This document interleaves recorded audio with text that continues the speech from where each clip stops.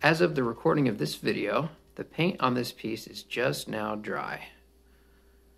This piece is called Blast Processor 1.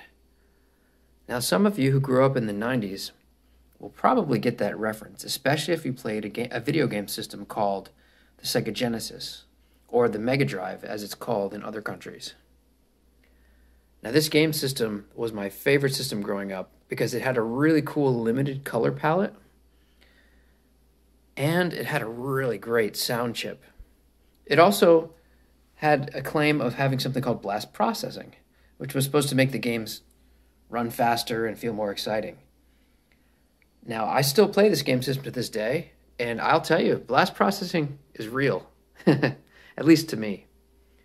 And if you like this piece, there's going to be more to come. I'm going to make more blast processor pieces inspired by playing the Sega Genesis, and really looking forward to it. It was a lot of fun. If you want to see more of my work, please follow the link in the description of the video to my website, or maybe check out some prints. Thank you.